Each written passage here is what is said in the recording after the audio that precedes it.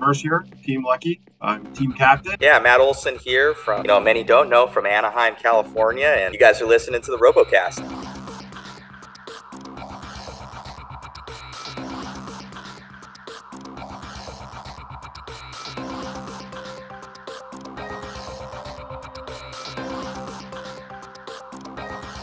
Hello everyone, my name is SamuelLit64 and welcome back to the RoboCast with myself, Steve the AmericanKilljoy, World of Woodrow, DavidofSmeg, and joining us this week are Mark Demers and Matt Olson from the Lucky Team. Yeah, Canada.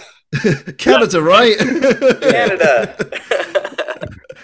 I actually think this is the first time we've ever had a Canadian guest, so that's a first. Guys, first of all, how are you both doing? Excellent.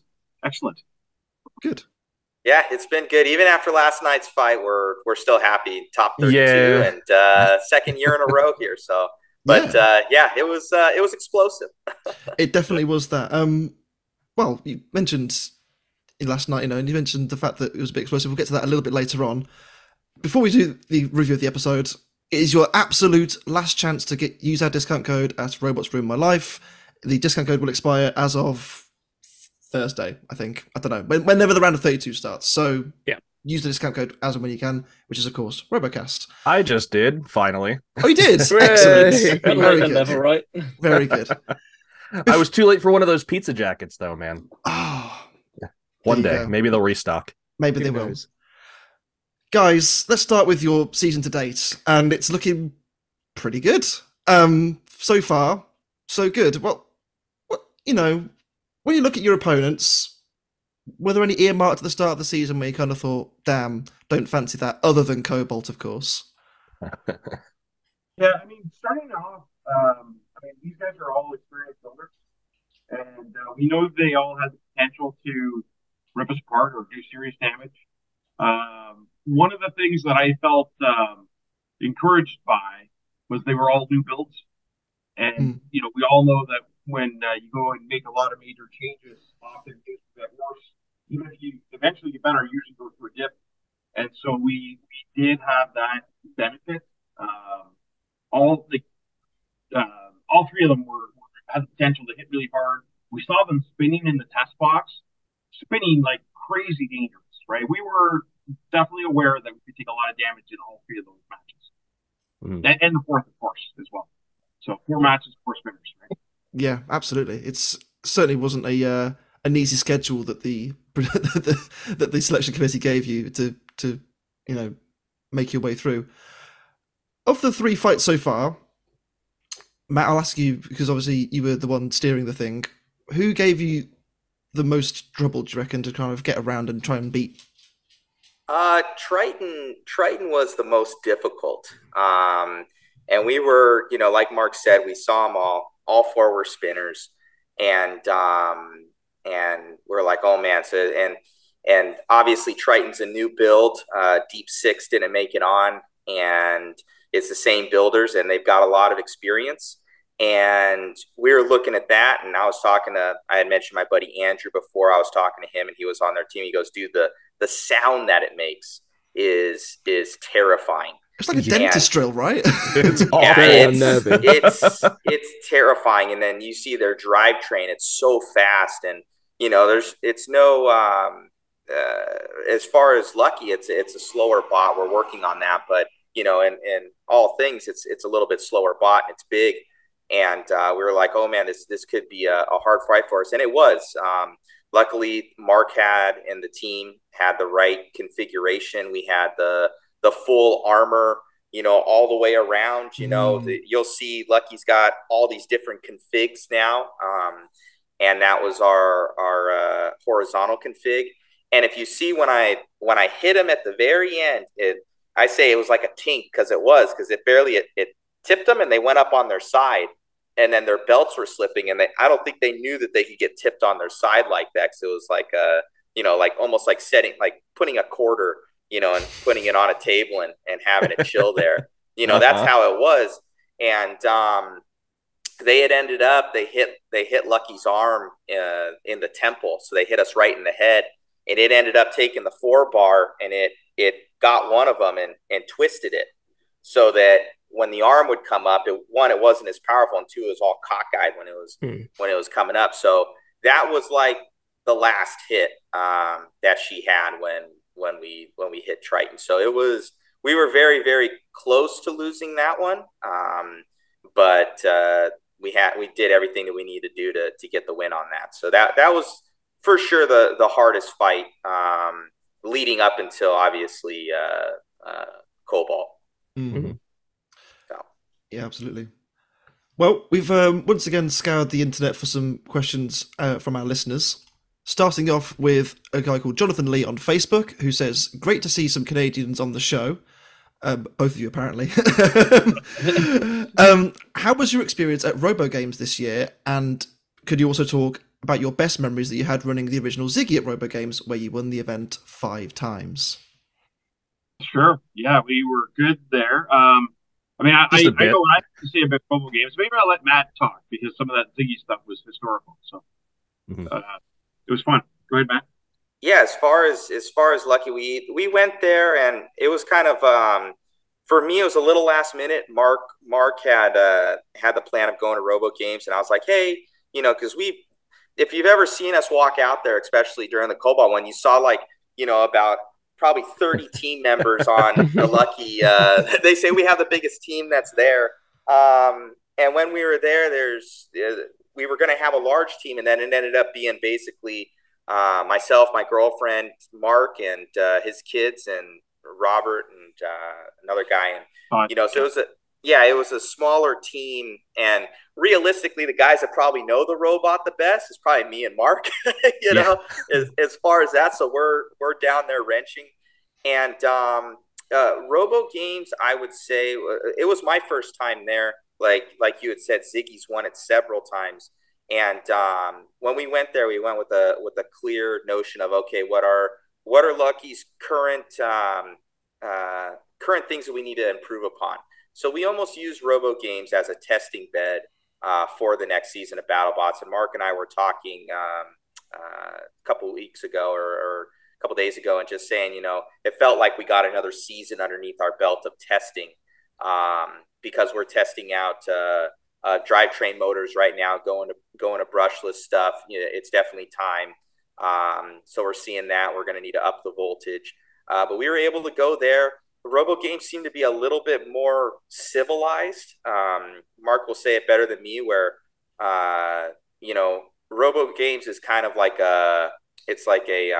you go in there with one bot and you just try and keep that one bot going. BattleBots is like a marathon where Mark has 8 chassis there and 17 arms and all these configs.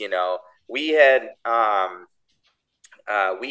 taken, basically, if you see that version of Lucky with the fender flares, which is kind of my favorite look now, that came off of our last fight that was at BattleBots for the season, and then it made its way up to RoboGames. So that same bot was the one that was fighting in BattleBots, and then it became Ziggy Jr.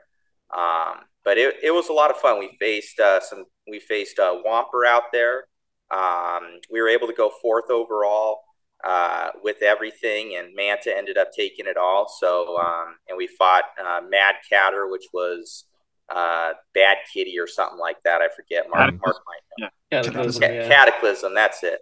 And and those guys are super cool. And RoboGames was a cool experience. It brings in a lot of people of the lower weight classes.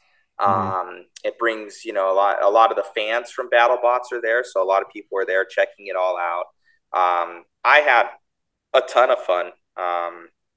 It was a really good time, and we learned a lot with Lucky this year to improve upon it for this upcoming season, whenever it may be. As long as we get in, so yeah, it's nice to have another place to play with heavyweights. Relatively, close to the event, not too far from where BattleBots is held at this point. I know that, since they've moved to Vegas, I'm sure it's a longer trip between the events now. But yeah, it's always been a nice testing ground for bots that are trying to make it onto BattleBots, because there's very few places where you can quote unquote safely test these bots without having to be behind a blast shield. with your bot, I think we can kind of get away with it. Really, more Lucky is more dangerous with its drive and its flipper. But then again, I wouldn't want to stand on that thing when it's firing. So just whatever. Would you rather sit on it? If you people sit on airbags and go launching, so I can't be that type of, right?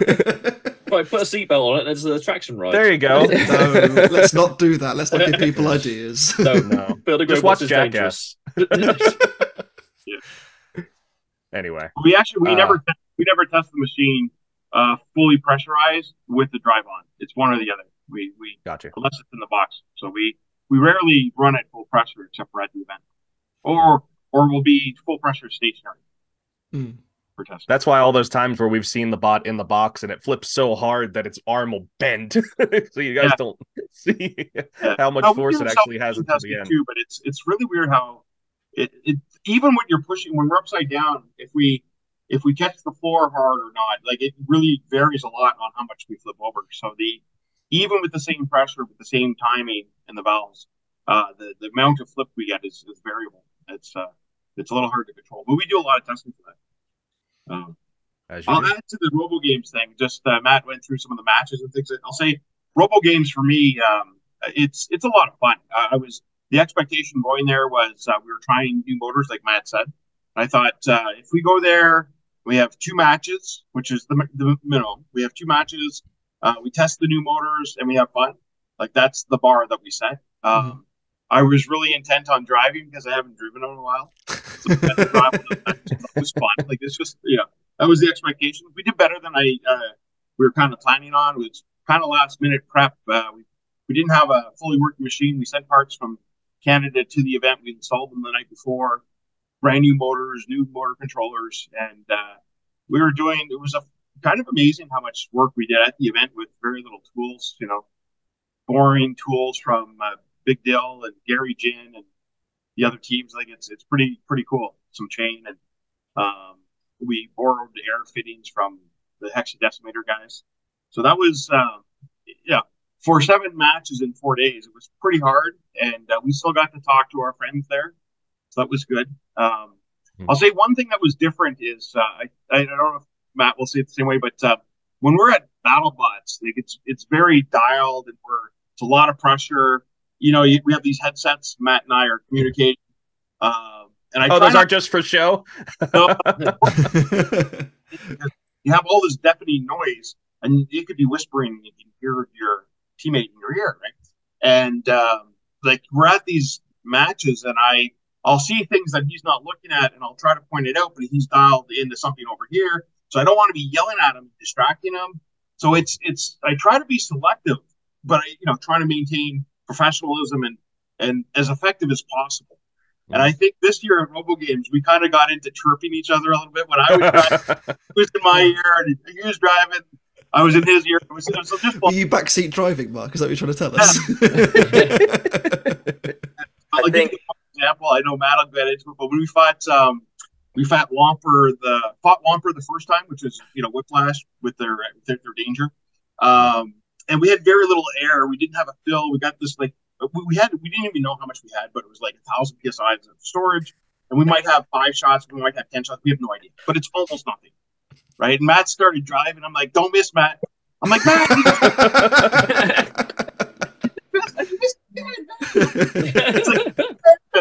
But it was this banter back and forth, and it was pretty funny. That's good. Yeah, it was pretty good. Where he would go, and Mark would tell me, he goes, "You missed, Matt." He goes, "We're out of air now. Great job." And I'm like, and I go up again, and I hit him again. He goes, "Well, now we're out of air, Matt. Great job." And I hit him. He goes, "Okay, well, I guess that was okay." And then I go and I miss again. He goes, "Now we're definitely out of air. Great job. We're gonna lose this match." And then at the very end, it was pretty fun. At the very end, they say, "Hey, is your bot still functional?" And it was I think it was the closest match it was like 17-16 and between us and Whomper. And it could go either way with it. And they're like, "Hey, are you functional?" Went around, and I still hit the arm, and he goes, "Well, now we're out of air, Matt." You're going to be right at some point. Yeah. Eventually you will be out of air, but I don't know when it may be. Yeah. I was right eventually.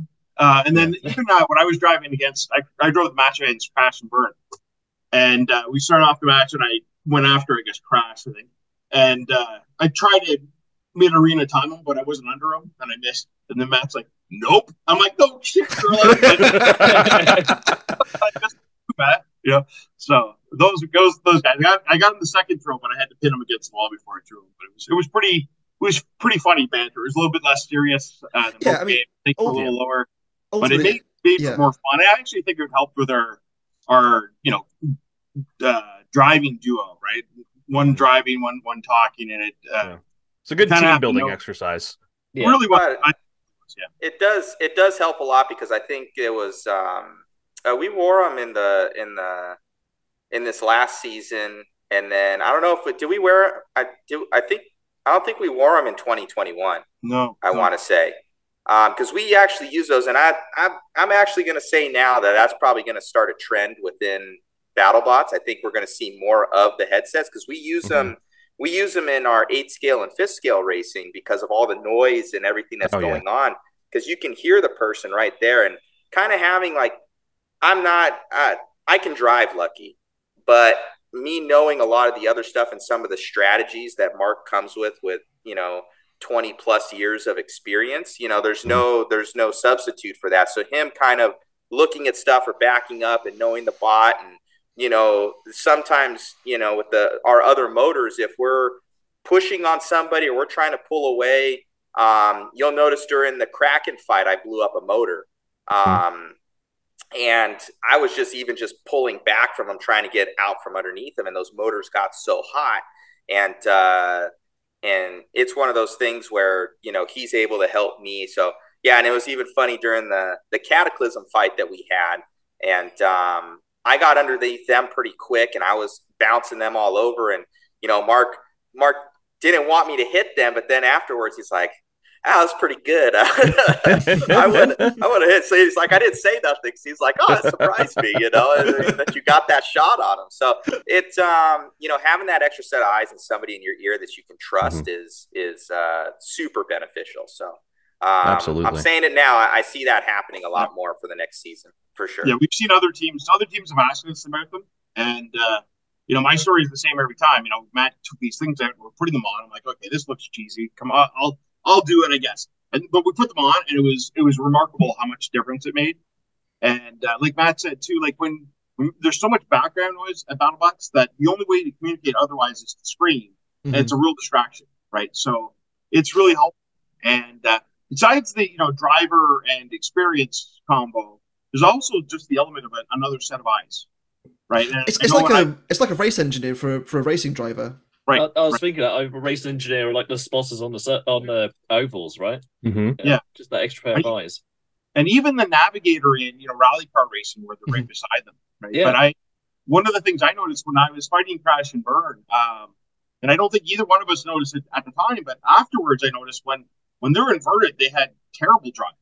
And I was so focused on the one I'm driving after, I didn't even know the other guy was barely moving, right? That's the kind of thing that a co-pilot can point out or notice, right? And sometimes Matt's driving, we're over there, and I'll see, even against, I think, Kraken, he was up on the shelf, and Matt was waiting for him to come out, and I'm like, I think he's going to come off the front. And so Matt was waiting from there, but actually repositioned. I think that was a good example of just a set of eyes looking at it from a different, like, what's the other threat, right? So it's been good. It's been helpful. I'm pretty sure there's other teams that are going to have those headsets. I think I would be willing to bet £100 or dollars, whatever it is, that Aaron Hill will have them next time. Okay. Yeah, that's my bet. Okay. And then after that, everybody will have them. I say, we'll come back to this podcast in a year's time, and then we'll see, right? Yeah. I was more thinking like this requires Aaron to like react during a fight instead of just being stone cold staring at bits flying towards him. Yeah, that's true. Absolutely. True. So I'm curious. Choppy Boy Builder Jack Charlton on Discord asks, how did this marriage between RC driver extraordinaire Matt Olson and Lucky team happen? Do you guys know each other behind? Did you guys know each other before BattleBots, or like what was the story behind this grouping? So I guess I'll go into it. I met my friend Andrew Burgraff when I was at a Canadian Nationals up in Ottawa, Canada, and so we were there, and I had known Andrew for probably 2-3 good years when I was flying up there, representing the company that I worked for at that time, MIP, and because I was their main guy, I'd go out and show off the products and race and everything. Anyways, Andrew later got into bots and everything after he was into RC, and he was able to get me into the Long Beach BattleBots. I don't know what season that was, Mark. I think it was 2016. 2018. I want to say 2018. Yeah. So it was the first Discovery season. Yeah. Yes. So he got me in there. Yeah. Right. Yeah. And I was able to get back in the pits. I really didn't know anybody, and I was there, and Mark was there, and what have you. And the first time I came, I think it was the fight against Son of Waiachi, and Lucky looked like a tin can, got smushed, in one of those crushers where was that the one with the skates at the back? Yeah, I think that it was the one with like the setup at the back, right? So it had the skis, the skis or something, right? I can't remember. But same weight from the wheels to try to put more armor to try to defend. A motor was apart. Everything was a full rebuild on Lucky. And how I always say it is a mini bike and an RC car had a baby. That's what a BattleBot is. And I kind of looked at it, and the drivetrain in there and everything else, the electronics, and I pretty much figured out, except for the pneumatics. That's not my expertise with it, but the rest of it I understand. And looking at it, so I kind of got in there, and everybody's kind of just looking at it, and I was like, I can kind of help out, and I kind of just showed up. And then I think we had during that match, I think Mark said that we had these hub carriers for the axles that were like plastic or something like that, and we went down to my machine shop, and Andrew was there, and we machined some new ones for Lucky right there because we weren't going to be able to do it anywhere else. So Mark was like, oh shoot, this guy, got some abilities here and there, and was so we kind of became friends after that. I was helping out in the pits. I was like, yeah, I can come down. I was like taking hours off of my job. Like, hey, I got into BattleBots, boss. Peace. I'm gonna go help out. Got my priorities straight. So it was actually a lot of fun. And then I think pretty much every season since I've been on helping in the pits, and then it ended up just being where you've seen Lucky's had a couple different drivers. I know Curtis was one, Gary Chin was one, Mark has been one, obviously, and I'm sure there's some other fews that I'm not thinking of, but ended up being where I had tested it out in the test box, I think the previous season, and Mark saw me drive it around, and I was drifting Lucky around inside the box, not hitting anything, and he's like, you've never driven a BattleBot before? I'm like, no, and he's like, oh, okay. And that, I think that planted a little bit of a seed. And then he knows obviously that I'm into RC. So the hand-eye coordination is there. Yeah. And I asked him, just on a whim, I said, it was jokingly, I'm like, hey, Mark, you should give me a chance to, drive Lucky in the next season. And he kind of pushed it off for a little bit. And I think he, thought about it, and he's like, well, well, let's see. And he always gives a better example than I can give, but he'll say someone where, they might come from, pretty much, let's say ping pong or something like that. And they might be a decent tennis player, or vice versa, where they've got the skills for it. It might be in a different facet, but if we tailor it, it might be really, really good. If they're a world champion at tennis, they could be possibly a world champion at ping pong. And that's kind of like what he's gone through. And, and so far, I think we've had our, just proofs in the pudding. We've had our best seasons yet so far. I think we work better every year. I think there's growing pains with everything. But I think it's sparked kind of a new, generation for Lucky, which is good, I think. Absolutely. We've said the same thing. We've said exactly the same thing. Like, we kind of thought, when Lucky came back in 2016, had that great fight with Beta, had that great fight with Yeti. Both ultimately ended up in defeats, but they were both, proof that the concept worked. And as the years went on, it's kind of like, where's this going? Yeah. And is the field starting to get too far away? You know, can you guys catch up? I mean, little do we know that there was there was just a tweak that had to be made behind the sticks. And I think we've used the term new renaissance or something like that for Lucky over the last few years, because it's just been flooring it. Yeah, and we also do a lot too. I mean, the driving, it's just another one of those we're trying to get better all the time. All those intangibles. Right. And driving is one where we always wanted to do more. And I actually drive more now because Matt's here. And I learn more watching him too, right? So there's a circular path there, and then feeding back his driving skill into engineering and designing the machine. So there's a whole bunch of things there. The comment on configurations this year, that's another thing where, it's like we're working on getting better. And I think as the pack is getting better, we're hanging up near the top a little bit better. And I think it's exertion of a lot of work over a lot of years, and we haven't done. So it's definitely. Some of it's luck. We had a good draw this year for opponents, but I think we're continuing to improve. 100%. Definitely. The results have been very clear that there's a clear trajectory of where Lucky's going, and it's really exciting to see. Yeah. So going back to the question with Matt, he gave you his version. So for me, so basically he was a ranch with our team for 2 years. And that year that he came on was literally, and you don't see it on television, but it was like we just had that match with Son of Waiachi, and it was yards absolutely decimated. And we had a spare frame, but we didn't have spare machines. It was like, well, we have parts, we have a frame, and this is a week and a half of work. And what you don't see on television is we signed up to do the Desperado tournament the next day, right? And on television, it looked like 6 weeks or something. But this was literally like 2:00 on Saturday to 11 a.m. on Sunday. And that's when Matt showed up. And he's like, what's this pile of shit, right? And he's like, I do it with Andrew, like you said, we had these plastic pillow blocks. They went away. 2 hours later, we had aluminum pillow blocks. We installed them. Like all these things we were doing. And then we immediately realized that his experience in racing is not just on the track, but it's in the pits and repairs and setup and everything else. That jived with us really well. So we were working together for a couple of years, like you said, as teammates, right? And then when he said, "Can I drive?" I'm like, "Yeah, sure. Test box is right there." And then I'm like, "Oh, you mean more than the test box?"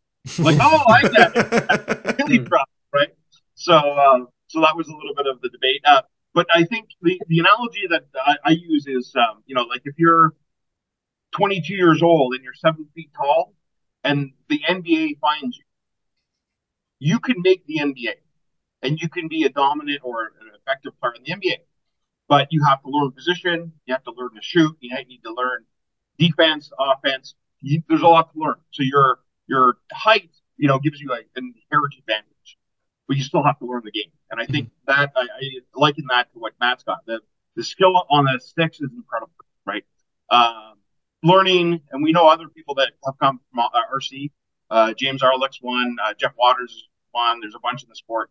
But one of the counterintuitive things is now you have to learn to drive backwards, right? And in RC, I think it's even a penalty or disqualification if you go back, right? So you're hardwired to go fast, forward all the time, and that's what Matt's got. And then this game of, I got to back up sometimes to make.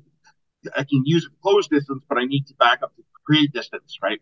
And that's learning. And I've seen some examples where Matt tries that in a match.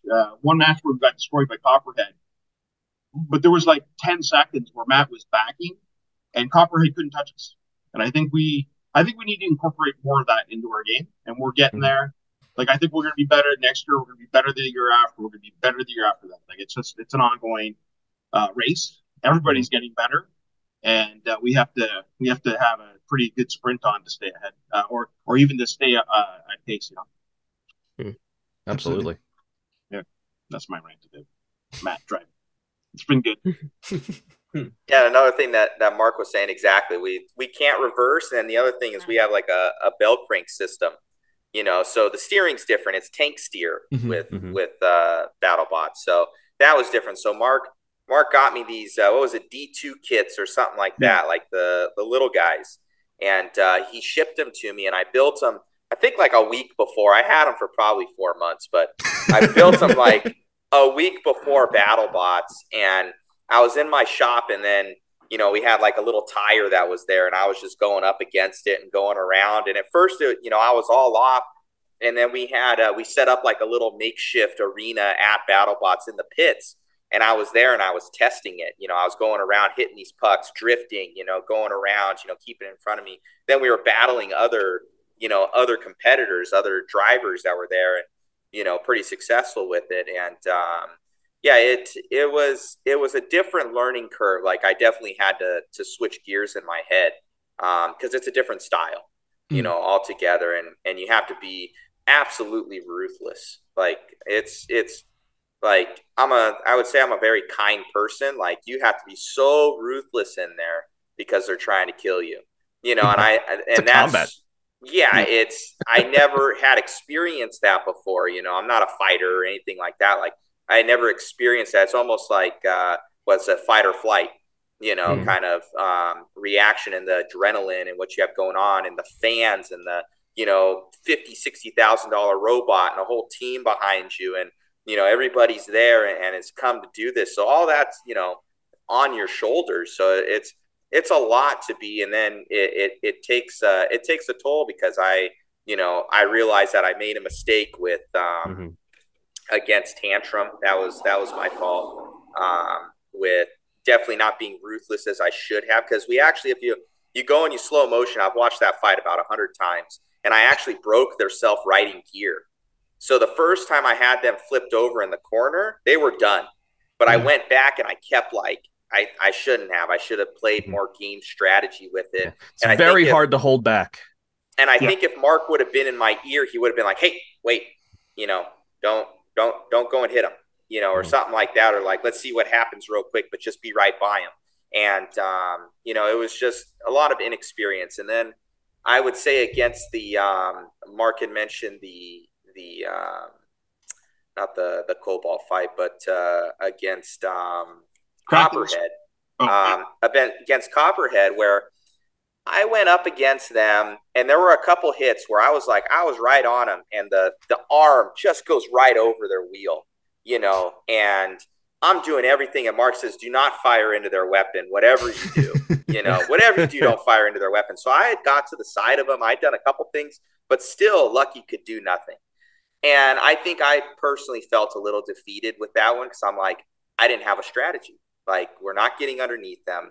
I call them the roly-poly death machine. You know, they are a mean bot. And we went 3 minutes with them, and you can see in this season, not many bots go 3 minutes with Copperhead, but we did. So that was a testament to Lucky with durability, but still strategy for winning that.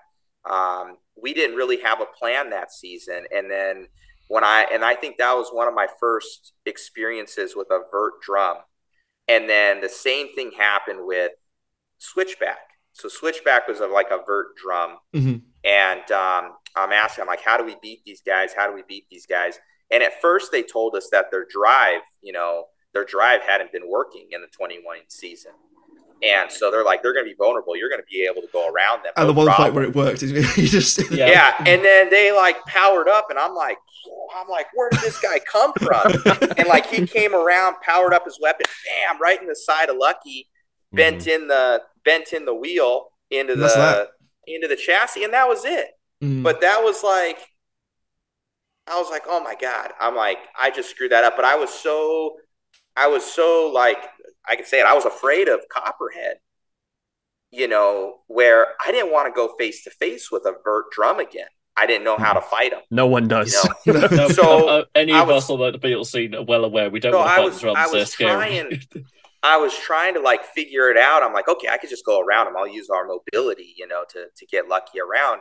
But then they got their drive figured out, and that was another mistake of mine, of under anticipating them, as well as, you know, being where I was in my head too much, you know. And I think I've learned a little bit more since then, not to be like that, and you know, talk to Mark some more on some stuff and strategy and everything. But still we have to figure out the vert drum. We see these egg beater designs and a lot of these things, and it's like 80% of the field, 70% of the field is this. So it's definitely something that a lot of the builders are trying to figure out, including us. Definitely. Yeah. And I'll go back to his comments about tantrum, right? So imagine this though. He's in the pits driving the little D2 kit, and then his first match ever is against Tantrum, who went on to win that season, right? Yeah. It's like, what the heck? First match ever, right? And they went on to take the whole thing. And if you watch the first 20 seconds of that match, it was all Matt. Yeah. Timing, and he kind of said I might have told him to back off. I don't think I said anything. And it's really easy after the match is over to slow-mo and go, oh, you should have done this or you should have done that. Mm-hmm. And anyone that's ever driven a match, you don't have a second to make a decision. You act, and sometimes it works and sometimes it's a mistake. When you're doing it, it's not obvious that it's a mistake, right? Sometimes afterwards, it's like, oh, man, I should have done something different. But I think for his first match, like, we don't flip Tantrum back over. That would have changed that whole season very dramatically. Yes, that was his first 15 seconds of the BattleBots track, right? Was beating a champion. Lucky's butterfly effect. Right. Yeah. It was 100%. Yeah. We wouldn't have fought Copperhead if we would have won that match. Mm. It was the total butterfly effect. Like you said, it wasn't that Mark told me to stop. I wish he would have told me to stop. Yeah. when I went and I flipped them back up onto the little lever arm, because guys were saying like, oh, he was being nice or maybe or this and that. Like, they were doing the countdown, or they were what was it? They were looking at it and they were going to punch off the thing. It was going to happen. And that lever arm comes out. So before, I should have just sat there and had a haymaker waiting for them when they did get off. Like, that's what I should have done. But I went in there to get another move in. But I should have been waiting. Hindsight is 2020. Ultimately you could have got in there and hit them, but what's to say that they land right side up and they still do what they do anyway? Anything could have happened, right? I think it comes into it where it felt to us watching that you were taking command of that fight and just saying they're going to get off, so let me be aggressive here and show that we're on top of this match still. And that's how it came across to us anyway. It's incredibly aggressive to free a stuck opponent. Yeah, so you get lots really of aggression points with that one. Uh-huh. Rayon the Robot on Discord asks, do you guys still have the original super heavyweight Ziggy, or has it been lost to time? Okay, yeah. So we got a partial question about Ziggy before, so this is, I guess, the second question in part 2. So we do have Ziggy. It's actually with a friend of mine who was my core teammate back then in California. Kind of moved on into the Burning Man project. We're still friends. I still help him with the Burning Man stuff here and there. But he's got it at the office at the shop. So nice. If I go to San Jose, I can go see it anytime. We didn't have to run. The motors aren't in it. It's actually, as much as it's glorified, it's something that was great. I think it's far obsolete by now. Like, I think. Well, yeah. Lucky, I think Lucky would win 8 or 10 times. Oh, really? Surely. Yeah. Fair play. But it's there were a lot of people when we ran Ziggy Jr. at Robo Games. There was a lot of people that have been around for a long time that appreciated the Ziggy name, and people are like, hey, there's some magic to that. And I guess there were people online saying like, hey, why don't they run that machine at BattleBots? Ziggy seems much better than Lucky. It's like, do you know what you're saying? It's like that meme. Corporate wants you to find the difference between these two pictures. They're the same picture. I mean, we're certainly, a sucker for a nostalgic name. So seeing Ziggy fighting again was very sort of, I don't know. Well, a Ziggy. A Ziggy yeah, Junior, a Ziggy was fighting, and that the good chemicals were released after that. So that was it was nice to see. Cool. I'm very glad that you did it. So there's like this in between time where we didn't have BattleBots on TV, so you got YouTube videos, you got vet reports, and you're clawing for any information for any bot that coming through. There's maybe there's like a part of me that understands why I like Gigabyte so much, because I watched it, I watched Megabyte for years, with event recaps and stuff like that. Like, it's just and it was cool to see that finally jump to the silver screen. It's just nice. It's nice to see the continuity as it's going. That's another good example, actually. Gigabyte, megabyte, and people, fans that look at it today and go, the horizontals are obsolete or whatever is said, right? But anybody that's fighting Tombstone or Gigabyte knows that like you're getting destroyed, right? Our matches that we've had against horizontals, I really like our setup for horizontals. But we fought Megabyte back in the day, and like we went in and we had a big titanium wedge and they hit the corner of it, and they took the entire corner of the machine off with it. I'm like, oh, we have to do something better. And we've improved on that. Like, we have a better game now for horizontals. And I think, 7 out of 10 times we can win a match like that. But if it goes 3 minutes, it's likely that after 2 minutes, things are off and it's getting ugly for us, right? So the damage will accumulate over time. Yeah. There's less wheels touching the floor. Yeah. So like Matt said, when we fought Triton, we won just in time. We fought late. It was a short fight. We took some superficial damage, but it was over in a hit and a half, right? So, but any of those guys hit really hard, right? And then the first question about RoboGames was, best memory of RoboGames. And we had gone with Ziggy for a number of years. And, this position where we are, where we're on the bubble, and maybe we're in the middle of the pack now, but we're sort of on the outside trying to work our way up the ladder. I like that. That's where we were with Ziggy. And we were an underdog. And I remember watching, it was the Delphi forum back then, but there were a lot of fans saying, oh, Ziggy's doing okay at RoboGames, but they would never have a chance against Gladiator, or they would never have a chance against the judge, right? And I thought, I think we'd have a chance. I'm like, I'm not sure we'll win, but I'm pretty sure we have a chance, right? And John Malatnik actually was one of our first fans, and he believed in the design more than anybody on my team, actually. And he's like, I think you have a chance. When we fought Sewer Snake, for example, we were able to win there. And it's like, oh, you know what? I think our design is actually valid. Like, that validated us. And then I think the next year we fought 3 fights, but we ended up fighting Little Blue Engine, and then on Friday our regulator broke. Like, our one drive motor wasn't working. We had all these impairments. And then I'm fighting Gladiator the next day, and I was driving. I'm going to fight Gladiator, and I've got all these faults with the machine that I know are terrible. And we don't want to say, like, I wanted to give up because I'm like, there's no way I'm going to go and beat this legend with half of our drivetrain not really working. We don't have a regulator, so we all have almost no hits. Crap, right? And so we went in against Gladiator. This is another thing is our wedge was mounted fixed, not hinged. So when we mounted, we put it on the floor, the wedge was off the ground. And Gladiator's faster than us, tight to the ground, and our wedge is off the ground. And I've got one drivetrain that it's not really working. I've got 7 shots at best. And I'm like, I have to win this match against this legend, and everyone said that we're going to lose, and I think we're going to lose, right?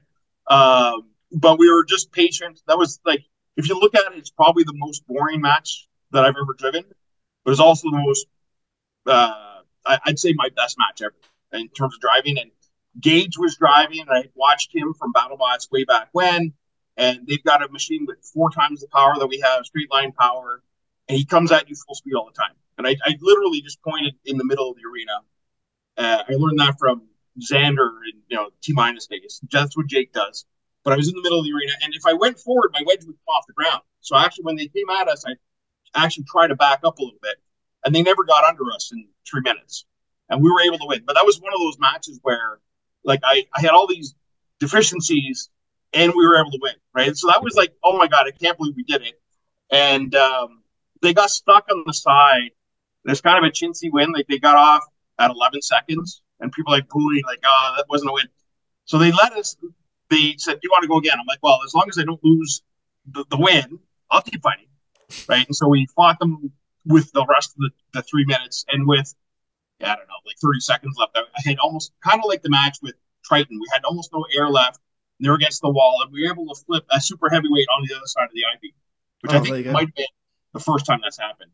And Gladiator was there. So it was like, if it wasn't definitive, now it is. Yeah. So that was like, wow, we beat Gladiator, right? That was like, for me, it was the first validation, right? And then we fought the judge the next day. I won't go play by play for that. But that match with the judge was like, I'm like, oh my god, that worked, right? And the first match against Gladiator, I was conserving the air, didn't want to waste it. The second match, full ball. I just went balls out, and I'm like, I got to win this in 7 shots. And I think we let 5 go in a minute, and we were literally out of air. If he would have kept going, it would have gone. Yeah, he hadn't have somebody in your ear say, "Oh, we're out of air." That's it. Yeah. Every time. Out of air, Mark. Good job. Once the air's gone, that's it. Are you happy now? We're out of air. You're happy now? We're out of air. That's so good. Yeah, but it's cool to see that validation. I mean, there's a lot of really great fights from your Robo Games run. And it was cool. It still is cool to see Lucky back on the big screen. Yeah. It's one of the remaining 4-bar lifting launchers flipper. You know, it's because we don't see Biohazard anymore, so you're like it. Yeah. Pneumatics on the heavy is mostly over. You know, Banshee came back this year with pneumatics. Pneumatics is hard to do because it's big, right?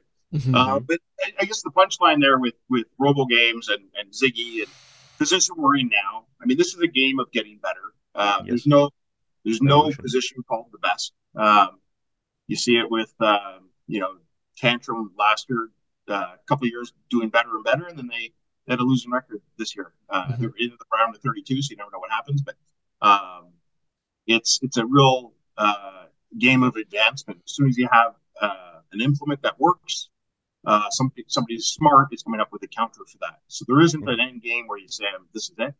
And, we've been here before where we were considered like an underdog. We're still an underdog, but with Ziggy, we got over the hump. And I just feel like we just got to keep plugging away. I think the machine's fun to watch. We have a lot of good fans that like to watch this. And I think we deliver some pretty fun matches. So still here to have fun. And, oh, yeah. And that's the main thing. Absolutely. Should we talk about some fights? Yeah, let's go. I feel like we did like a mini Legends podcast. Yeah, I was enjoying sitting back and listening. You know, absolutely. Now back to the show. Yeah. Do you know what? I'll tell you what, if there's enough comments for it, we'll do a second one with you guys, and we'll do a full deep dive into Ziggy, Lucky, and everything else. How about that? Mm-hmm. Sure. Right. Yeah. Sounds like a plan. In the meantime, I mean, we actually. Because the first fight is you. It's against Cobalt. Yeah. Begin with a bang, right? This is the fight that I think Bill Dwyer said at the end of the fight. It sounded like an M80 went off in the box. Bill Dwyer. There was a tank, and then there wasn't. Yeah, Bill Dwyer said that. Yeah, of course. Was he there? Was he there? Bill Dwyer was our hype man. How do you not know this? I wasn't there. I'm sure we told you. This is your fault for getting married. So yeah, Bill Dwyer was there for the full record. He was the hype man for the whole audience. He did a big game of whose head is bigger than his. It's a whole thing. Never wore my hat. People, how could you not wear my hat? I think you scared him away, Steve. Yeah. He saw the red fur and thought, oh, crazy guy. Shaved elbow. What did he do? But yeah, no. Yeah. Talk us through it, because this loud. This is quite clearly, you look at the 4 robots that you've got. Cobalt is the one that stands out as, oh my god, this is a hard fight, because last year top 8. Talk about it. Exactly what you were saying was like, so we were going through, and Mark knows all the bots, through and through, and we're going through them, and then we're talking to people, and he's like, okay, he goes, I like our schedule. This year looks pretty good. It's going to be tough. We're going to have to game plan, but it's going to be tough. And then, every time, and then you kind of like get through them, and then you see Cobalt, and then like we were mentioning it to other people in the pits, and they're like, good luck. They're like, good luck. Enjoy the rebuild. Rest in pieces, Yeah. So they are very, very good, top tier bot. And it was kind of one of those things where Mark will say, either we're gonna go 3 minutes of them, or we're gonna come back in a basket, and it was the latter on that one. Unfortunately, I wish we would have gone more with them. I would say first and foremost, the quickness that happened was my fault. Just a driving error. I overcorrected when they ended up because I always watch the other bot. Like, I actually don't watch Lucky. I watch the other bot, and then I drive Lucky accordingly. Like, I don't actually drive Lucky with my eyes, kind of with my peripherals. And because I'm always looking at what they're doing and then make small corrections. So when There's I not many first drivers that do. I think the only other team I've heard talk about that is the Quantum team, Mm-hmm. and they are also professional RC. I think they pilot stuff, but They do drag racing. it's interesting. Yeah. So always looking ahead, and I'll say even in racing when I'm doing stuff, I know where every car is on the track and what they're doing, as well as watching mine and driving mine, and how fast they are, my opponents and stuff like that. I'm always looking everywhere else, kind of but my own vehicle. Mm-hmm. And same thing goes with this. So what I had seen them do is because when you're coming out of the boxes and you have a big center divider there, what I saw them do is they ended up turning right. So I went left. Well, it was kind of in the blind spot, and it happening so quick that when I corrected left with Lucky, they ended up coming back when they saw my side. They corrected and then powered up, and then just obviously hit us, puncture the tank, and bang, and it was, I think, probably 2 revolutions in the slow-mo of them, 1 taking off our armor, and then 2 hitting our tank. And then honestly, Lucky was dead right then, but it's just instinctual, to pop him back over again. And that's what I did. So I popped him back over again. And then once I realized, everything was kind of, it was life support, over. And I pretty much Mark and I were talking stop. And Mark went over and talked to them and said, hey, we're done. That's it, and it's one of those things where I don't know. I would like more time with them. I don't know if it would have ended any differently or what have you, or if a tank would have been punctured. But I would say that maneuver and the quickness that Lucky went out was 100% my fault, driving error, and them on fair play, they read Lucky properly and my mistake, and was able to capitalize on that. So their drivers did really well as well. So you still had a few flips left in the tank in the pre-charge area of that machine. Luckily, they didn't gas that completely, so you still had a couple flips. But at that point, you were out of gas. You were out of air. That was it. Good job, Matt. yeah. But that's not on you. I mean, I appreciate you guys owning up. I appreciate you kind of owning up to the driving error, but I mean, it's Cobalt, man. It is. I think they say, I can't remember.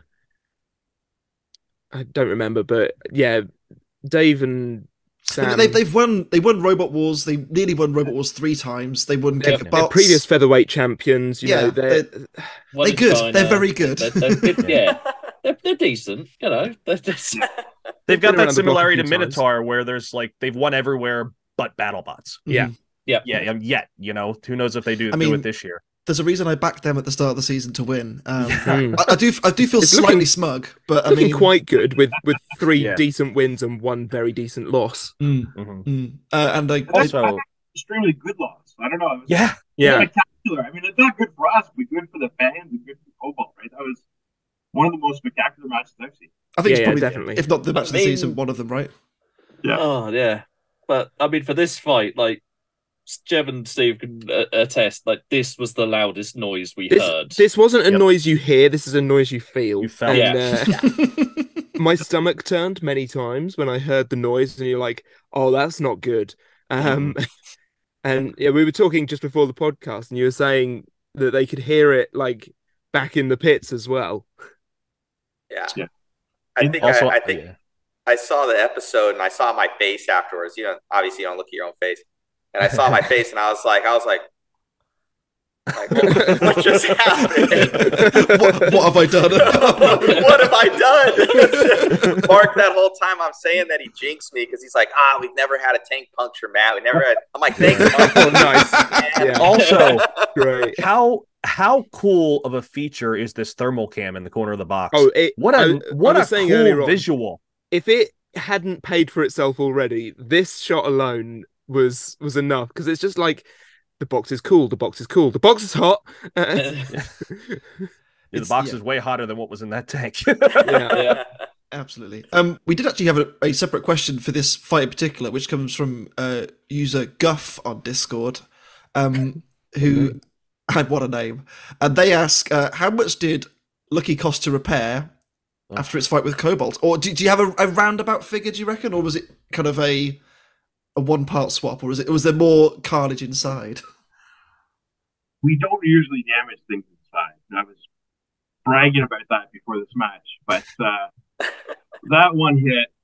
I mean, not even accounting for our time in things. Like the frame was trashed, the pneumatics tank was trashed, the electronics box above that was bent and trashed. So, I mean, just in like direct cost was probably $5,000 or $6,000. Ooh, my goodness. We show up with a pile of parts though for a reason. So. Yes. Yeah. I like Matt said he's not a fighter. I'm not a fighter either, but I do watch MMA or UFC and things, and like these kinds of things. You know, as a nerd, I like this game because like if we had that happen and we were fighters, like that could be like the equivalent of permanent brain damage. Mm-hmm. Whereas like for us, it's like okay, it sucks, it hurts your ego. You put a new thing on the pile of machines and you're ready to go, right? So it's expensive, but it's not hurting you physically. It's not going to cause Alzheimer's early. Yeah, I suppose you're not going to punch somebody and their lipo comes out, you know. No physical damage, but emotional and financial damage definitely.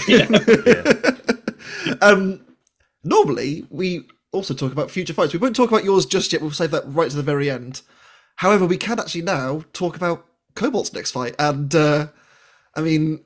It's these guys. It's Monsoon. It's an interesting. I know. It's an interesting one. I don't think you know them, Sam. You know, a little known team. No, right? not nearby. Never heard of them before in my life. We never got paint for them, and didn't get the right paint or anything like that. They described it as Thomas the Tank Engine Blue, the paint, by the way. We ran Vegas out of their paint. When you ask a colourblind person to go and find the same shade of blue as you're going to end up with a different shade of blue. Okay? It was close enough. I can't tell the difference. Close enough. The fight's going to be an exciting one. You know, one of them is going to. You know, did Toron and Carbide ever fight? I don't think they did. No. With respect to Toron and Nuts, of course. So with respect to Toron, it was never in Carbide's league, bless it. Whereas Monsoon definitely is in Cobalt, so it'd be interesting to see how they fare. I don't know. You go all the way to the States, you end up fighting another Brit. I know, right? I know about that. Dear me. Who knows? They might have a chance. They might not. I mean, it's either going to be a long out, drag out fight, or it's going to be over in 10 seconds. Yeah. So it's going to be scary. It's going to be good to see. There's going to be a lot of cleanup afterwards. I would imagine. Absolutely. Lucky, meanwhile. Oh, I said we'll get to it a little bit later on, but you have got Hypershock. But we'll go into a little bit more detail as to your thought process to it. Jevin's a little excited at the end. No, Jevin is from the last fight onwards. Jevin is cacking his pants every time they come onto the stage. Right. Well, we'll get to that a bit later on. In the meantime, we'll talk about fight number 2, which is two more flippers in law, I guess, because there's not many of them out there. There's two of them are in this fight. Season. Blip and Banshee. Banshee is kind of similar in this kind of mechanism that you use. You know, you're both using pneumatics. I suppose that's where the similarity really ends. But Blip radically different. Yeah, with the hippo snout. I don't know how else to describe that. You know, it's a strange add-on, isn't it? Yeah. I get the logic. The nose that's on the front. Yeah, the snout. I do. I like it in a sense that it was a nice idea, because the problem that Blip has is because they have to spin up their internal flywheel, they always wheelie whenever they try and drive anywhere, so they have to kind of get underneath first and then spin up and then flip. And it's a big, whereas, you know, Matt, yourself, you could just fire the weapon and it goes. Blip can't do that because it doesn't drive quite the same way. They have to build that potential energy. It's not just stored. And, you know, it's a nice way of kind of catching Banshee, holding it on top, and then eventually using the flipper. Yeah. That never happened, though. No, because they didn't get under. Or they struggled to for a very long time. I think the snout giveth and the snout taketh away in this one, because it just kept butting heads with Banshee at that point. I mean, when you look at how this fight goes on a judge's scorecard, one robot manages to just about use its weapon, the other doesn't get a good flip off, and therefore you got a winner. It's a clear call. I mean, I have to ask. I think this probably is a question more for Mark than yourself, Matt. But like, you know, when you watch a robot like Blip, which is a similar, if not the same concept, you know, it's a flipper ultimately, you know, and you've been building flippers for 20 years, as you said. When you see something like Blip in the arena, like what, you know, does it give you ideas as to, you know, maybe we could do something like this, or does it scare you? No, I talked with Aaron at length about Blip, and that's an amazing machine. I'm pretty good mechanically, and I can follow what they did, but the fact that they got it together and they got it working, to me, it's underweight. It's an incredible piece of engineering. Yeah. Mm-hmm. And then the ground game too. It's one of those things where it is frustrating as a driver when you don't get under the other guy. Mm-hmm. But we're playing a game where everybody is doing their darndest to get under everybody. And if you're getting in there and you're getting neutralized, it's the game we're all playing, right? Mm-hmm. So there's no system that anybody has that I think will get under the other guy every time. Mm-hmm. Hydra's probably the closest, but when they're really tight to the ground, they're not able to go forward very well. We all have the same struggles. In the floor every single scene. So, right? Those matches that are, one guy neutralizes the other one. You see it in boxing sometimes where the highest build card looks like it's going to be amazing, but they're so well matched, it becomes a little bit of a dud. Mm-hmm. If no one can really outmaneuver the other person. So, that it happens sometimes, and I think it's going to be bound to happen once in a while anyway. If we play this game. Yeah, absolutely. I mean, all this trying to get too low. Somebody's got to go over the top at some point and just, where's the next flying BattleBot with something that just punches you down? Like, if you want to go to the floor, I'll put you there. I believe that's Ripperoni when it turns off the flywheel, right?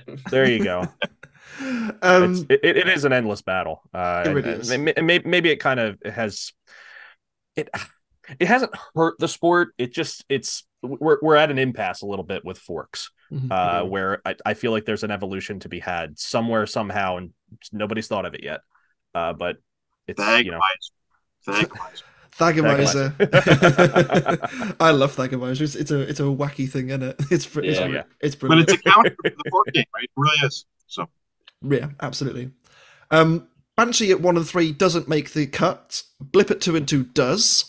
They have a tricky fight in the round of 32 against Sawblaze. Yeah.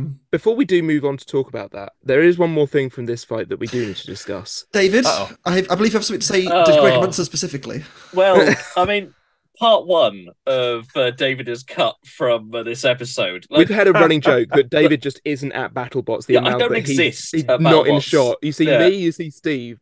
You very rarely see David. Yeah, David is MIA for the majority of recording, despite the fact I'm there the entire time. Mm-hmm. But for this fight, we're in high five. Blip team come through. We'd already spent some time with the Seems Reasonable team, which was a nice trip in the pits. Had Tantrum running around. Oh yeah, now I remember. Oh no, they did cut this. Yes, and Aaron, because I was wearing the Blip t-shirt at the time. Aaron grabbed the t-shirt at the time saying, "This is the best t-shirt of BattleBots," and that got cut. It was just a whole intro. Yeah, they just cut the intro completely on that one. More on that later. More on that later. That's the one I'm thinking of. Yeah. Second one. David didn't actually go to BattleBots, as it turns out. Yeah, turns out I got married, weirdly. Congratulations, David. I'm so proud of you. I'd love to know who it is, but...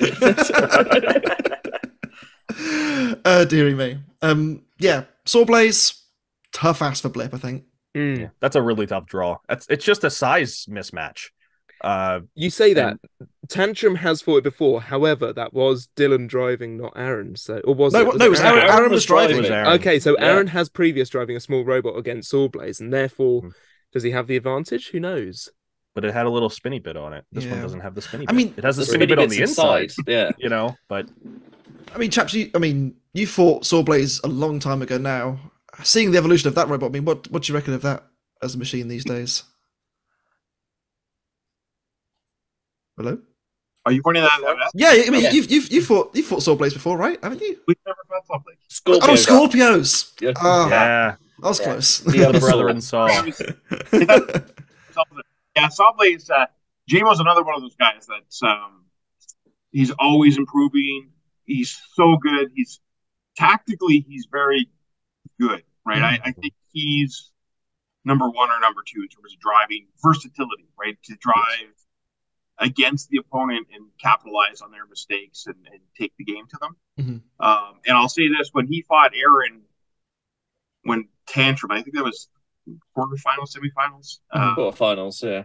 and he got schooled by Tantrum, and Mhm. that I've never seen that happen before with JMO, and he doesn't think that well. So No, I was going to say JMO's gonna have something to prove. I think in that next match, lodged in his head for 2 years, waiting for a chance. Right.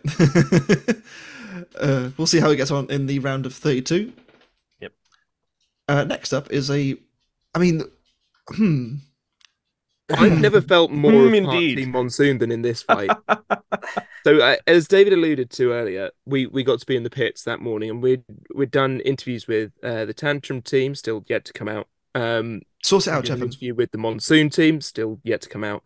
But after we did our little chat with the Monsoon team, and after we bought them more paint, they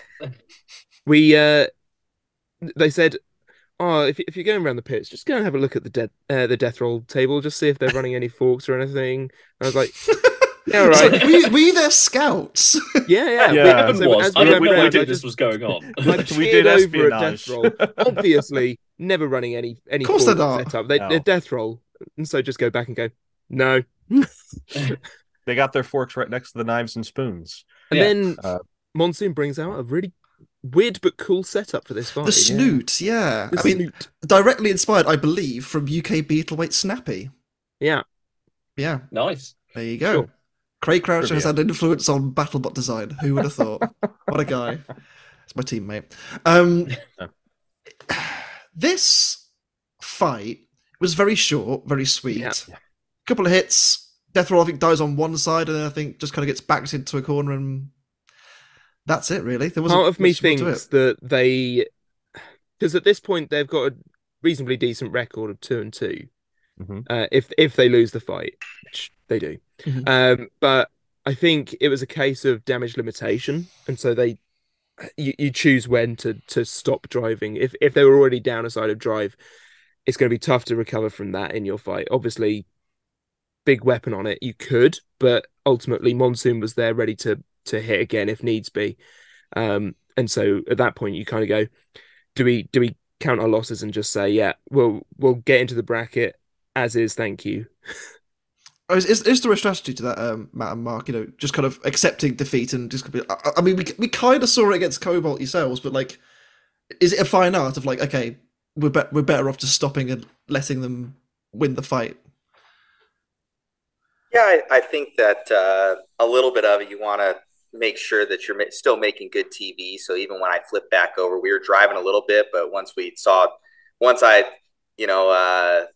wasn't out of RAM in my head, and I'm starting to catch up a little bit. I'm buffering. I'm like, oh, we are gone.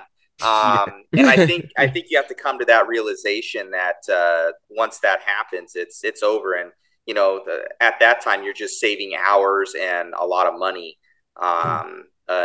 in time and energy and everything else, and heartache. Like you're not going to go any further.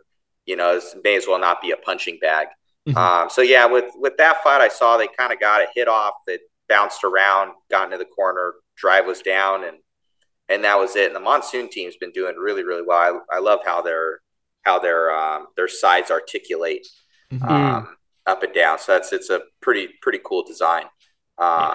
So yeah, it's like Mark said, I think even in that match it was $5 to $10 grand. But every time you got to look at these bots and with these spinners, it's I've said this when telling people what it's like fighting them. I'm like, think about sticking your hand in a garbage disposal.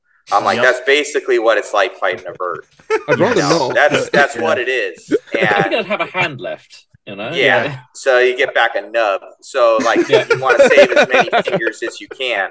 You know what I mean? So it's expensive putting your hand back together surgically. So yeah, I would say I would say it's the same thing. And with BattleBots right now, you have to they're very, very powerful. Mm-hmm. It's crazy, and everything's custom. You can't go to Walmart, to go and pick up a new part for Lucky, so everything's custom. You can get paint. It's gotta say be that, but you can't get the right paint. You got to get what was it, Thomas the Tank Engine Blue? That's it. Some premium paint, Absolutely, brilliant. Exactly. One comment on the same topic though too is if our match, if that had happened really late, and let's say we're winning for the first 2 minutes, and that happened, we would have kept going. And it's like we might get destroyed in the last 30 seconds, but if we're close or ahead on points, we're going. You want to make it to the bell, right? That's risk value assessment. And then this matchup, though, too, I'll say Monsoon, like they're large verts. And I noticed they did a lot of that this year, where it was like on like, where in previous years you'd see like Endgame was something squishy, and like it just seemed like, oh, let's watch Endgame beat somebody up. But this year, a lot of the top spinners faced top spinners, or you know, like Star Child kind of looks like huge. They went against each other. It was like that. We really hope that BattleBots got this out of their system this season, that they had enough like on like, you know, it's tight matchups and absolutely. But certainly that the seeding with like the power rankings coming into the I think it has helped kind of get up some new good fights overall. There's been a couple of iffy ones, but that's helped. I would agree. With Monsoon, obviously we already mentioned he's going to be fighting Cobalt in the round of 32. Tough match for, again, both teams, but I think he'd probably have to favour Cobalt in that, really, to be honest. Death Roll, meanwhile, has Hydra. So best ground game in the sport versus no ground game. No ground game, but massive weapon reach, and we know that you hit Hydra in the right places and it's kind of done. So we saw their bracket fight with their first season against Minotaur, right? Yeah, where they just they got clipped on the side. That is what I was thinking back to. Yeah, it's like it's not impossible for Death Roll. It's just very, very difficult, and they'll need to not do what Jake was talking about the other week to us, which is keep driving at the flipper and expecting something different Hydra hysteria, right? Yeah. Can't get Hydra hysteria. Like, we'll get them next time. We've been thrown again. We'll get them next time. How many next times have we been so far? A lot of next times. I heard it's next week actually, but sorry. There you go. There we go. That was last week, David. Yeah, of course. Well, people who just listen to this are not going to get that. They're so confused. That's last week. Next fight is Tantrum and Whiplash. Do you remember earlier in the season where I was talking about Whiplash fighting Hypershock? And it's two of my favourite robots, and I don't want either of them to lose. Is this the other one of those? No, this is David's version. Right. This is my own personal hell. It's also David's censorship round 2. Yeah. So getting back into David's censorship round 2, right? The Tantrum team have the fists off of Lego Tantrum, right? And they use it to press the button, right? On Didn't see it, did we? We see them waving the fists to the crowd before the advert break. And then you get back from the advert break, and it's like, well, I guess we just hit the button in the advert break while selling whatever the hell we had on the advert. And they weren't selling Lego. They're not selling Lego. That'd have been a good advertising ploy, wouldn't it? It would have been fine. Just subscribe to Lego Wars on that one, you know? Yep. But yeah, it got cut again. But a nice bit to end that story. At least one of the fists did stay with the team after that, they got gifted that. But still, it's I got cut, and then I had to enjoy watching my two favorite robots fight, knowing they have a losing record. Well, one of them was guaranteed a 1-3. Yeah. Oh, it was going all right. Who would have said at the start of the season one of these two would have had a 1-3 record, right? Yeah. Well, you look at their schedules first. Yeah, I mean, they did. Not only did they put these two robots through the ringer throughout the season, they then decided, and at the end of it, we'll just put them together. Just fight each other. Just end it off. I mean, they could have fought each other back in 2020 because if Tantrum had beaten Endgame back then, this would have been the final. But yeah, and same again last year with Whiplash hadn't have had their issues with the Cobalt fight, right? So it's been coming, but it was a good fight to begin with, and then it's one round where Whiplash just knocks Tantrum back into the wall, and that just snaps the chain, and then they're over, and it's once again we're back in self-riser hell. Yeah, I have to ask. This is actually was a listener question, but I'm going to steal it here. Why are all good BattleBot drivers called Matt? Because there's Matt Vasquez, there's yourself, there's Matt Maxim, There's Matt Bales, Matt Spurg. Matt, Or like, is it a thing? Or Matt Galately, is there a is there like a running joke whenever someone else turns up called Matt at BattleBots? You're like, oh, they're gonna be good, aren't they? Because of course they are. That's why we don't see the giant bolt for best driver anymore. They just find the new Matt and go, here you go. the best Matt in BattleBots, right? Yeah, it must It be is a funny something. trend. I think the name means a gift from God. So there you go. There you go. Humble. Looking That's forward good. to the next season where we have BattleBots. BattleBots. Oh no. I mean, you have now... we need the team of Matts versus the team of Davids. Yeah, We'll have a be soul Davids, Bible right? battle. Don't have USA versus the world. It's Matts versus Davids. Let's go. I'll be up for that. Yep. I mean, you have fought Matt Vasquez now as well, like, you know, at Robo. Yeah, Games. Whomper. Yeah. We did. We fought him at Robo Games. We were able to. Yeah, it was a close fight. It was 17-16. We actually thought we might have lost that one to him. But we did beat him from a judge's decision, and then we ended up beating him. We broke two of his drivetrain gearboxes in the second fight. So we had a rematch with him, and then we beat him in that one. But he did not have his vert at the time. But it was a whiplash.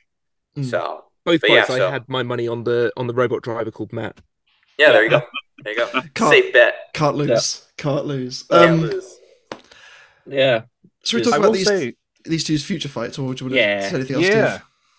Well, I'm just saying. I remember we've had Matt on in the past, and he said he's not as successful with having the disc on the bot. I think he's done pretty well this season, considering his matchups. Considering this is also their big brushless change here as well. Yeah, they finally got it all working. You know, another team that had so many brushless issues. I will also say that Jeff Vasquez, as soon as Tantrum went over, we were in High Five Club for this fight, and you could just hear Jeff. Leave him! Leave him! I think you can see on the other side when Dylan's trying to get it over, it's just like for me. Yeah, I think usually I think Matt would be sporting and getting back over, but when you're facing a losing record and potentially not getting in the bracket, it was all or nothing. I mean, at least Tantrum has the advantage of being last year's champion, so may well, just with one win, get a foot in the door.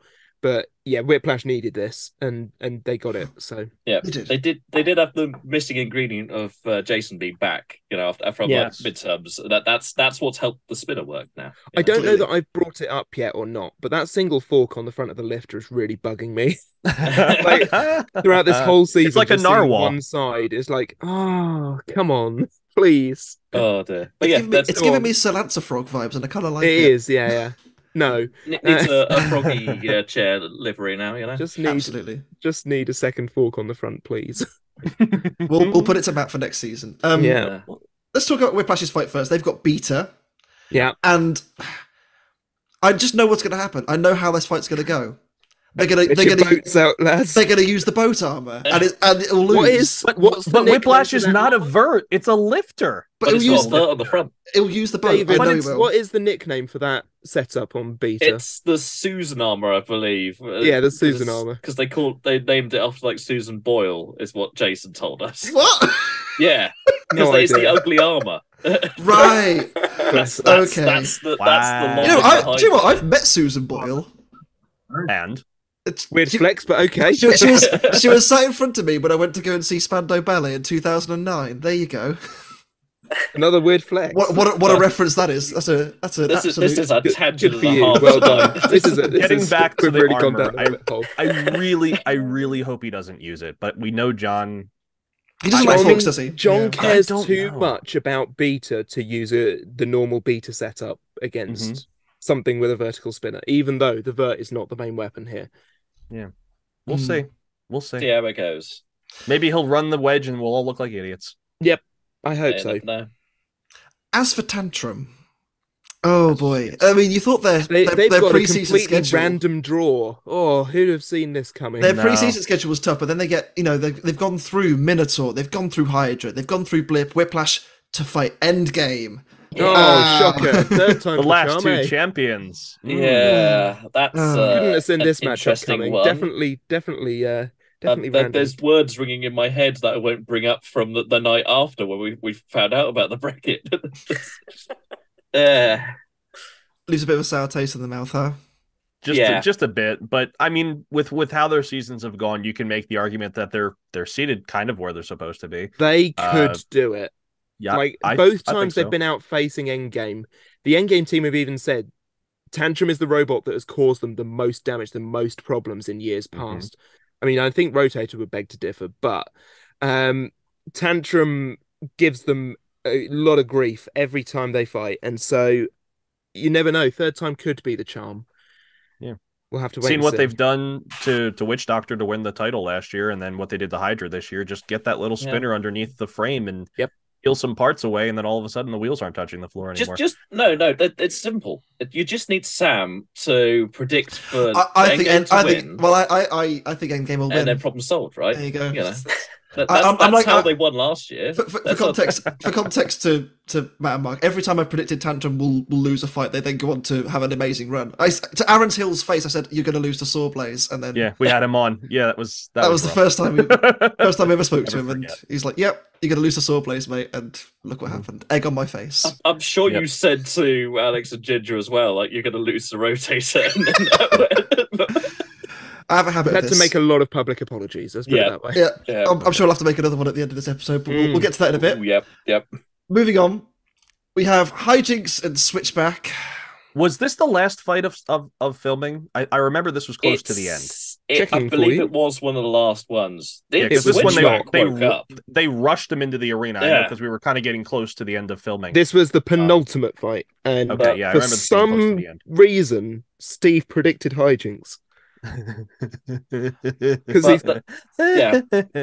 you know the helicopter song.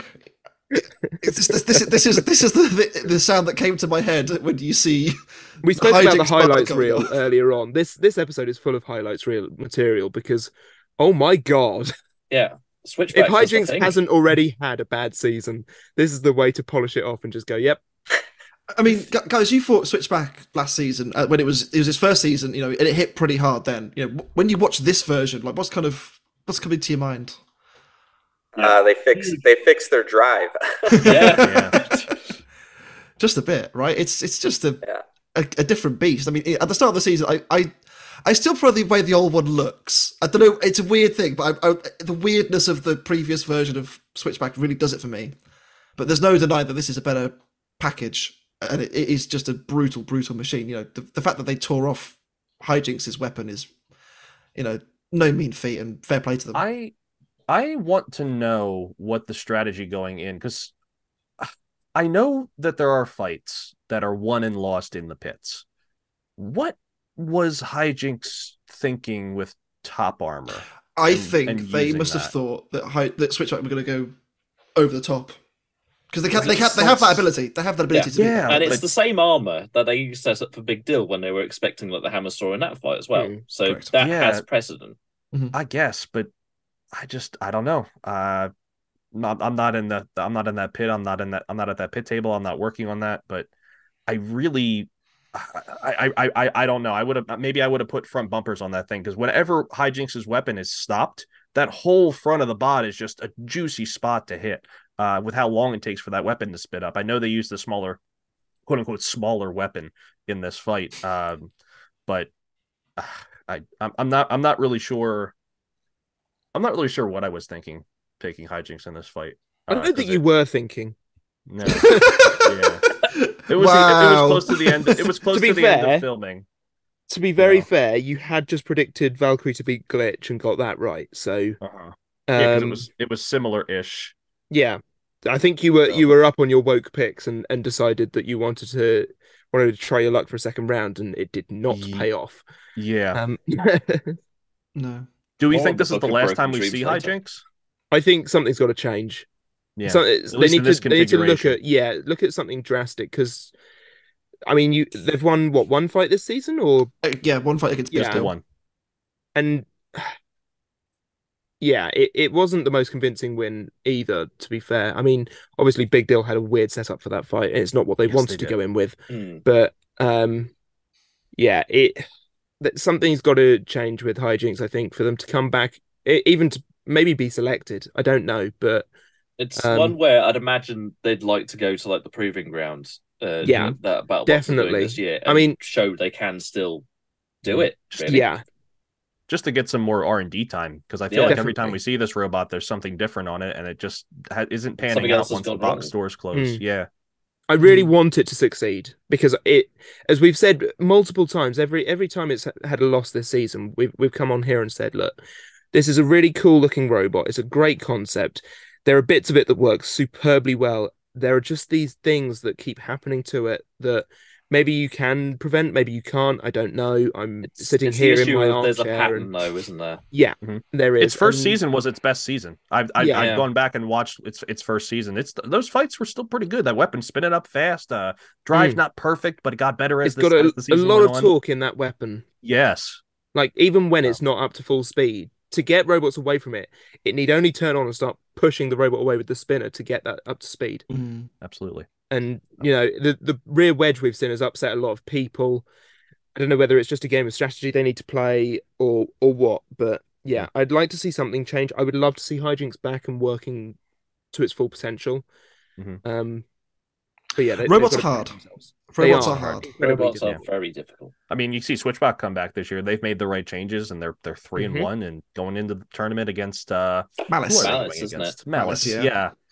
If that's not a 16-17 like pick'em fight, I don't know what is, because both of these bots could very easily come through with the one coming out in pieces. If you just get the right hits in the right places. So I'm very curious to see how that's going to go. You know, I'd like to see what armor package Switchback decides to use. Yeah, we know Malice is going to look like Malice. It's going to have forks. Surely you know? they've got to be aiming for like taking out the belts first, right, on Malice, and then go from I would there. think so. Yeah, because even just has had trouble with belts. Peel off the top armor. We saw Emulsify do it. Yeah. Food for thought for those guys. We say that this was all filmed last November. This is true, right? A retrospective food for thought for those teams. Yeah. think on this back in time. Yeah. I mean, we should probably bring attention to Slower and Double Tap a little bit. So I want to talk about this week's sponsor. They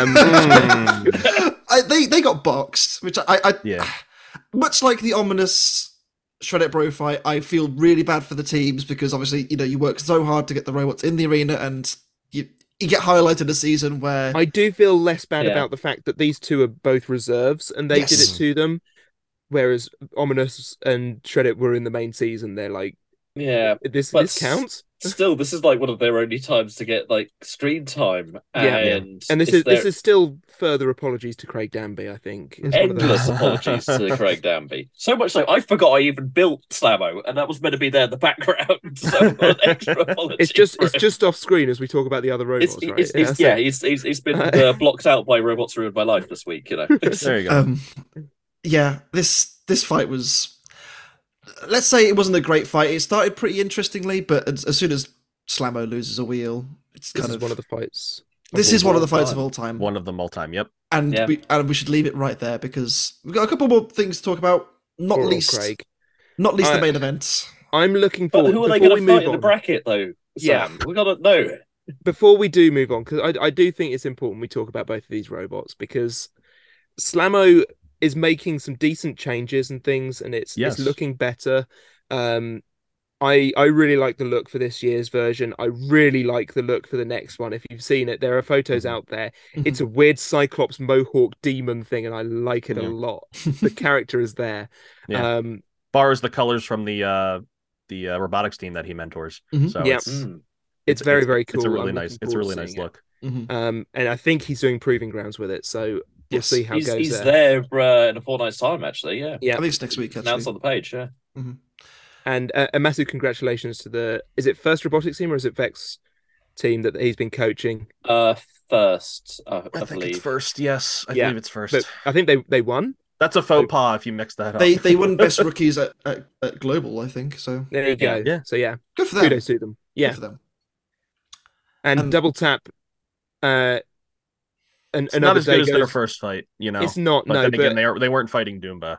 Another day goes by where we see the nicer of the armors, and that's always a good thing. Yeah, I am very sad that the photo that I've used here, and indeed the photo on the BattleBots website is the welded armor, not the regenerative armor. Like, it's really such nice a one. grunge build. Like it's cool but ugly at the same time. You can have those things together, right? Yeah. main event. I am conscious of time. We have been going for a while here. Let's get into it, right? Yep. Well, they got into it. The show got into it pretty hard, didn't they? More rematches we don't need, but have anyway. Yeah. I mean, that's the decider, isn't it? Well, sort of. I've seen comments of like, oh, they had this to Minotaur because of last year, and I'm like, what? And honestly, are we still getting comments that this is all rigged? Yeah, it really unbelievable, Jeff. It really are. I mean, the fight was great. There was a few good hits, and then it petered out. This fight is on for Fight of the Week, and it's one of the first main events of the season, or one of the very few main events this season that has made like Fight of the Week on the BattleBots YouTube channel as the first fight up. I can see, I don't know, maybe there aren't any more that are going up for this one, but who knows? The bang.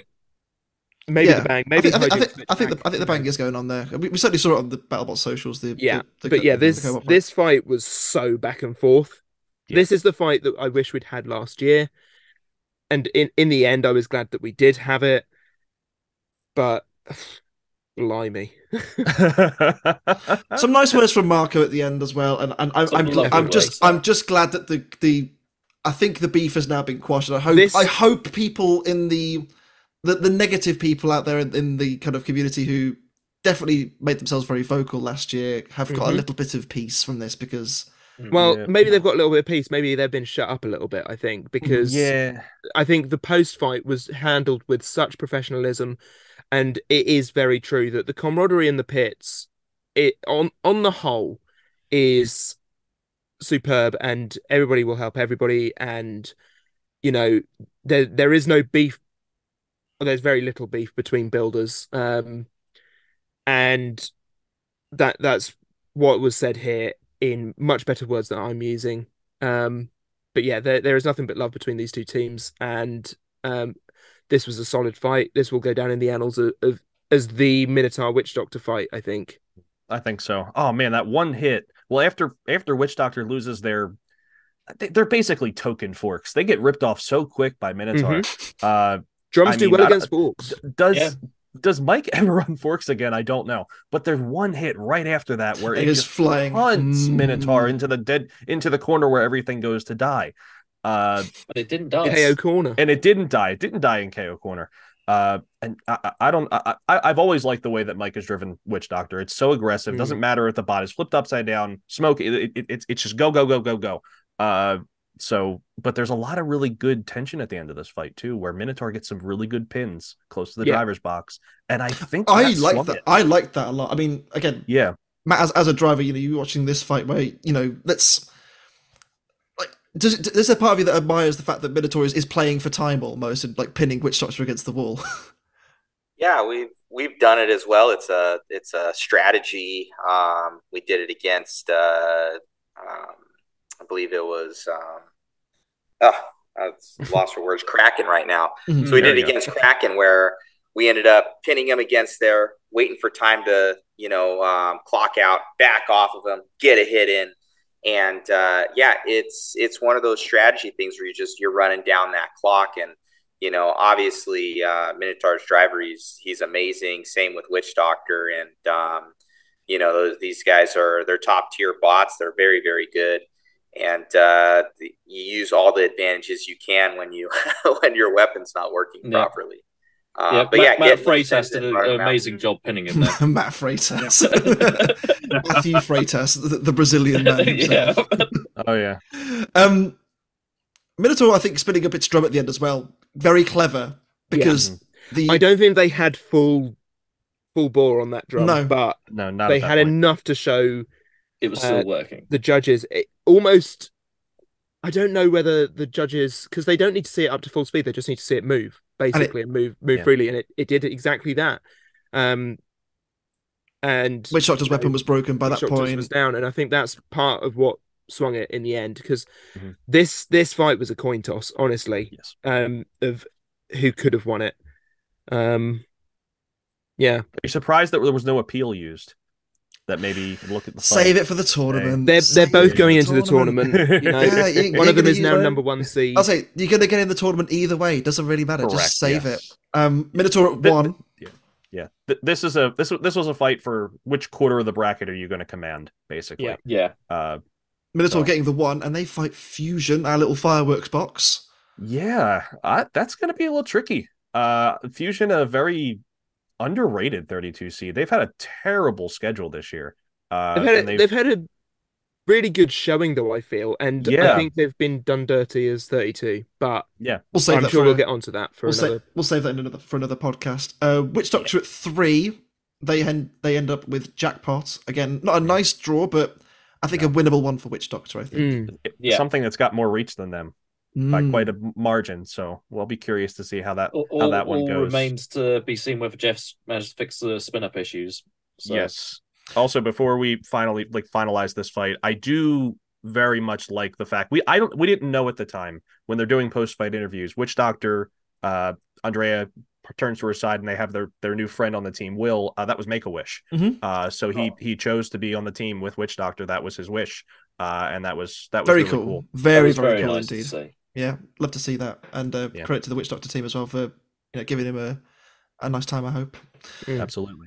Now, we've mentioned everyone's next fight in the bracket except for one team, and that is Matt and Mark yourselves. We touched on it slightly. We did. One of us touched on it slightly. I found a hat. You are Drew against Hypershock. You are the 15 seeds, which is a very good achievement. And then you see Hypershock as your fighting as seed 18. What were your kind of first? Well, first of all, how were you feeling about getting into the bracket itself, and then knowing that you got Hypershock? Yeah, I'll comment on that. Yeah. Do you want to go, Matt? Go ahead. No, go for it, buddy. Yeah, sure. So I think even going back to Cobalt is one of those matches where we had a game plan and one mistake, and they capitalized on it. And it's that kind of game, right? I think we have a setup that we have together. You haven't seen it yet, but there's a different fork configuration. We talked about doing it for Cobalt, and we put it together for this match. You've actually seen, if you watched Robo Games, we ran it for a couple of matches at Robo Games. So it's a different configuration. Hasn't been on this show yet, but it's a different setup. And in that spirit of trying new things, we were trying something different. And I think it's an evolving game. So I think with the right setup, it's a match we can win. I think the Cobalt match is another match that we can win. And even going back to, Matt's comments at the start saying like verts are hard. If you reverse one match to the one you just watched with, Witch Doctor and Minotaur, it's a really hard match for both of those guys too. Verts are hard. It's just the way it is. It's not a cakewalk. And even if we have the best configuration, it's never going to be an easy win or a cakewalk, and you're always in jeopardy of getting ripped apart. So, this is the same as that. It's going in, driving square to them, keep our front end at them, and we want to make sure that we pick the fights and we manage the tempo. That's it. Yeah, most definitely getting into the bracket, I think, is that's our main goal. I don't know if Lucky had really made it before our last two seasons. I think we were 24 or 25 last season. This season we're 15. So improvements and all that the entire team's been doing has been amazing. And yeah, going up against Hypershock, Will Bales, and they're legendary. They have a really good team. You go over and look, they've got like 7 Hypershocks chilling there, you guys were like opposite each other near enough, weren't you? I think in the pits. We were kind of like catty corners, pretty close. Yeah. So we're looking over there, and they're super cool and everything, and they play the game very well. And again, another vert to go up against. And like Mark said, we had a new strategy going up against them, which everybody's going to see, and I can tell you it's going to be a good fight. Whether it goes one way or the other, it is a very, very good fight, and it's going to be a lot of fun. So their machine is quick. The main thing is to try and get them on their back, because they don't really have a really good self-rider. So they kind of bounce around the arena. So the main thing is to get a good flip in, and then a couple more. But they're obviously much faster than us, so we have to be smart. but it's a tough matchup for us, obviously. But if you get into the World Championships, top 32, they're all going to be tough matchups. Mm-hmm. So, and we have to prepare for that. So, everybody can look forward to it. It's going to be a very, very good match. And I'll tell you, it goes longer than the Cobalt one. I sure all hope of our matches from now on go longer than the Cobalt. Awesome. That's good. That's good. No spoilers. I was going to say before we went, Jevon, like these three below me or wherever they are on the screen predicted Hypershock to win this one. I've actually backed you guys to win this one, basing it off P1 from last year. Obviously, turn them over. They have form of like struggling against lifters and being turned over. So that's it my all logic. depends on whether Alex remembers to remind Will about how to self-right. That's the main thing in the fight. They need a headset. That's what they need. Yeah, there you go. A headset. There you go. It's all kind of circled back around to that. Jevon, you were going to say something. I'm sorry. I mean, you said exactly what I was nervous of in the at the time. It is, Lucky poses a very real threat in that Hypershock loves to play monster trucks and ends up on its lid a lot. And so, it's still dangerous upside down. It is. I mean, it's still dangerous upside down, but slightly less maneuverable. And that's where Matt, as a phenomenal driver, you could definitely capitalize. And it got me nervous. Yeah, absolutely. But I'm sure you can take Matt Bales. It's all good. There probably is Matt Bales out there. Yeah. One final thing, and we're kind of, I guess it kind of feeds off of this particular fight where you're fighting a heavy vert, this really scary vert, Bravado BattleBot on Facebook. We'll just kind of end it here. I think then we'll wrap this up. Jake Ewert of Hydra has previously said that Hydra and flippers in general aren't competitive anymore. And as a team so well known for a flipper, and then coming from someone who wants to build a flipper themselves, heavyweight, what do flippers need to do to stay competitive in such a vert heavy meta, or just such a kinetic heavy meta? Not even just verts. I'll let Mark answer that one. Yeah, I believe that's a long question, but I believe that flippers. Yeah, and in a dense version of it, it's versatility, right? And I said this about Jake, and Jake's the best flipper driver out there right now, and they've got the most. They've got the best ground game. They've got the best in a few parameters, but they're exactly the same every time, right? And I do think his assessment that they're going to keep doing the same thing and win or not, I think his assessment that that's hard is true. And I think they've showed the best a few years ago, and they're still doing the ground game, but they're kind of the same. So I think the hard thing is being high versatility, right? And most of the flippers are pretty big. It's hard to make it really small and dense, like you get like Minotaur. And then there's guys like JMO that have a big machine that fight big, right? Use that as an advantage. So it's a hard combination. I don't think it's easy to be a flipper, but I don't think it's easy to be a vert and go and walk through either, right? Because every vert faces a vert too, right? So I think versatility is the key. Density as a flipper is really hard, and that's why I love what Blip did. It's amazing what they packed into such a small machine. They have some gyro concerns there, but I think there's still road ahead for flippers, and I like it or not, I still think we have a chance to win every time. So, I hope you keep bringing Lucky back, because that's what comes up. Eh? Maybe this is a British bias thing, because obviously we didn't have spinners over here for years and years, and we had flippers dominate and still do dominate over here. But let's them into BattleBots. Sorry, but I enjoy seeing something other than a kinetic energy spinner, and Lucky and Hydra, are two of the very best at doing that at the moment, and please keep doing it. And I hope you keep bringing Lucky for years to come, because the whole thing is it's a joy. People love the big damage of the big spinners hitting each other, but nothing quite beats the spectacle of a big flipper throwing stuff around. I think Chris Rose has actually said previously, the spectacle of seeing a robot get thrown out of the arena always gets him. And it's like, we need more. We need it. Yeah. We need that paper to that scissors, and like even you need all of them. You don't just need a bunch of things that can punch you in the mouth and say, I could do this all day. But that's. I'll add one more thing on the flipper side. Is we were at RoboGames a few weeks ago, and it was one of those places where, and even when people were watching our photos from last week, they're like, oh, like when we're loading in, look at Lucky, it's a big machine, right? Mm-hmm. And people don't get really a sense for it, even at BattleBots, because it's so far away and the arena's far away and it's a big arena, right? But when people are at Robo Games and you see a 250-pound machine, original sin, Gary didn't flip it into the arena, and then the arena shakes a little bit, and it's really impressive. Like you get a much different sense of the scale when you see it there in person. And I think a lot of people think like these little Roomba things, and they're not that.